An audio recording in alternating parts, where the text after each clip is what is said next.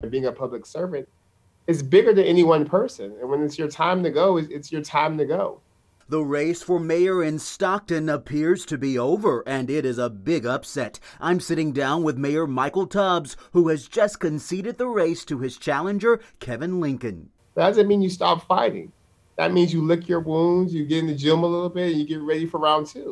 Well, you mentioned getting in the ring and getting back ready for the second round. What does the second round look like for you, sir? Some sleep, some rest.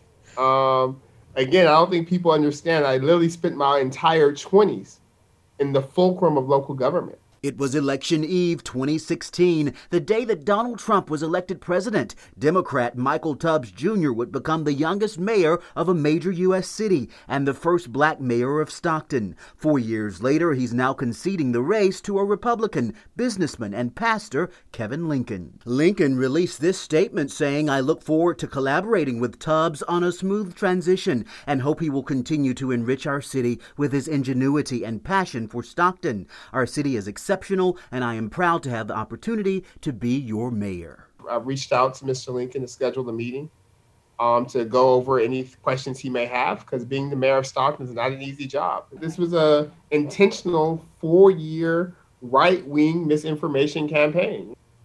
Images of me as a crackhead saying I want taxpayer money. This is it's 4 years of that. To prey on the community in such a way, it's pathetic and it's cowardly, and it has to stop. To watch more of my conversation with outgoing Mayor Michael Tubbs, head to abc10.com/links.